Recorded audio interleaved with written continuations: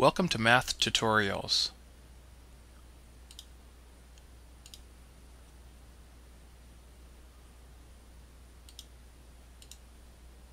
In today's lesson, we're going to look at finding a mean and standard deviation of a sample set of data using the program StatDisk.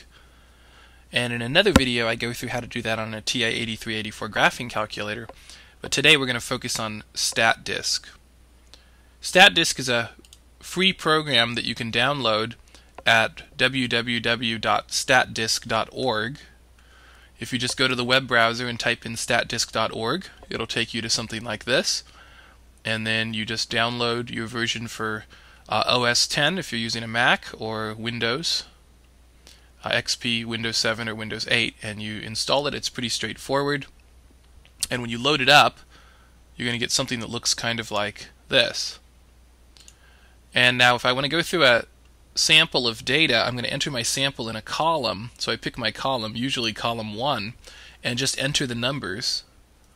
So I'm just going to make up some numbers here. So whatever set you have, whatever sample data, in this case maybe it's percentages of on a test.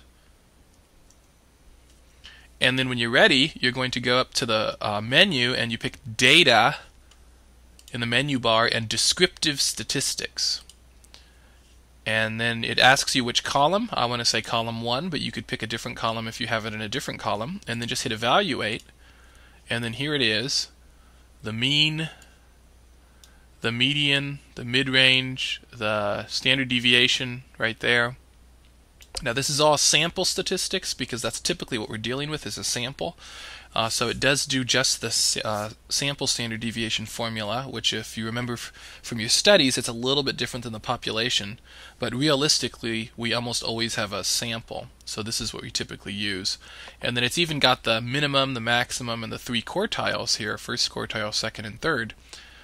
So all of this information just comes really quickly from using this program. You just type in the data and then go through data, descriptive statistics, evaluate, and there it all is.